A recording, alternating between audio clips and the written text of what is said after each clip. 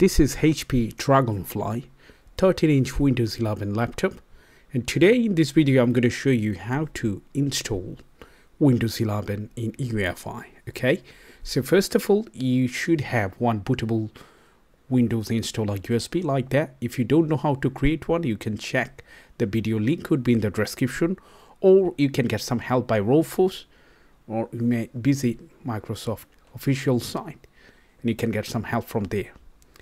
Once you created the USB installer correctly, then you should have one adapter if you have this model. Why?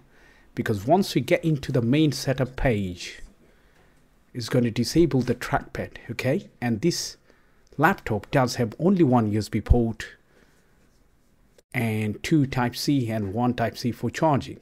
Okay, so what I'm going to do with this adapter, I'm going to connect my wired mouse and then I'm going to shut it down, and after shut down I'm going to turn back on and I'm going to keep pressing F10 to get into BIOS. Okay, so keep pressing F10. Yeah, now it's loading up. I need to enter my BIOS password. If you don't have any password, then you're going to see the screen like that. Alright, so as you can see here, there are 4 sections: main, security, advanced, UEFI. So from the main you can see the machine details like HP Dragonfly 13.5, but there is nothing to do, so let's go to security. From here we're going to enable few options. First one is secure boot configuration, which is that one, and from here we need to make sure tick mark on it, it means it's selected or enabled. And then we're going to go to TPM. Okay, so TPM should be right here.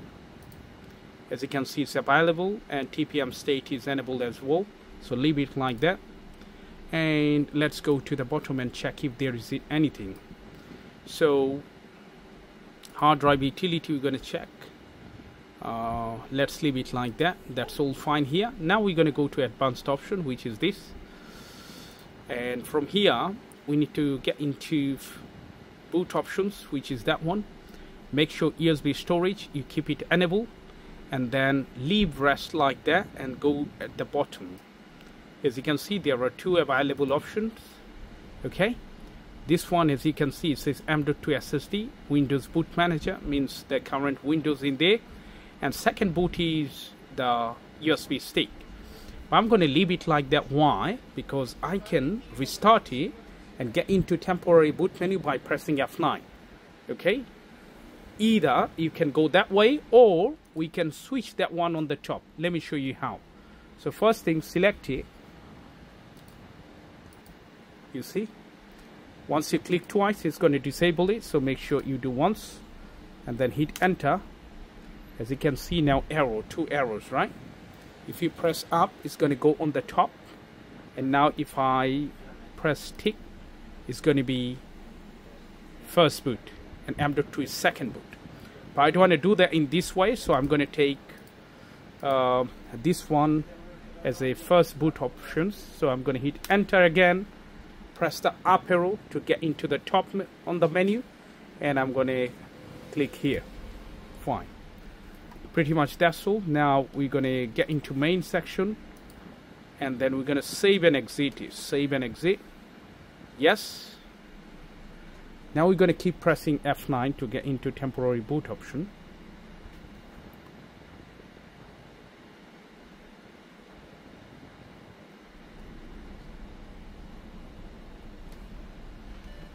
Okay, I'm going to choose my middle one, which is UEFI SanDisk. Alright, so from here we're going to choose United Kingdom. Next. Yeah. We're going to accept terms and condition. Now here are a few particles. As you can see, we're going to delete all of them, but if you do that we're going to lose the data. So I'm going to start from the top, delete it. Make sure you back up your data before you get to this point. So press OK, delete.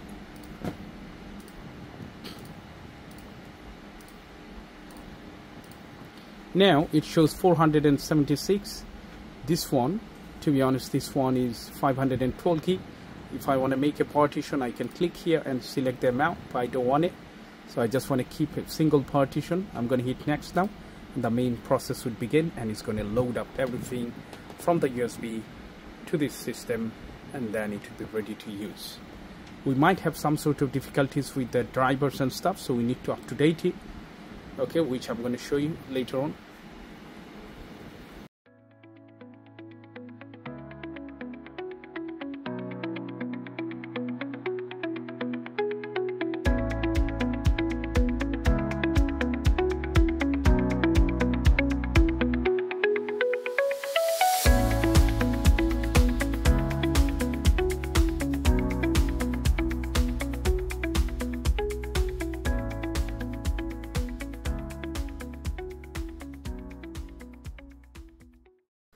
So finally the windows have been set up, everything is fine now.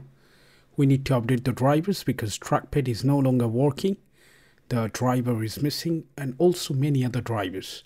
As you can see, I'm not able to even connect into Wi-Fi.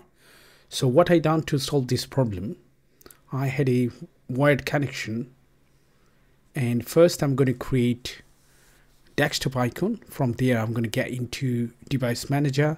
From device manager, I'm going to see how many drivers are missing. As you can see, there is a big list and we need to update all the drivers. There are a couple of ways to update it. One of them, you can visit the official site and download it. Another one, you can do it through the Windows update. So what I'm doing now, I connected my Ethernet cable, Cat 5 cable into an adapter, RJ45 adapter, and then the other end is like type C. So once I connected in, I don't need any drivers or anything.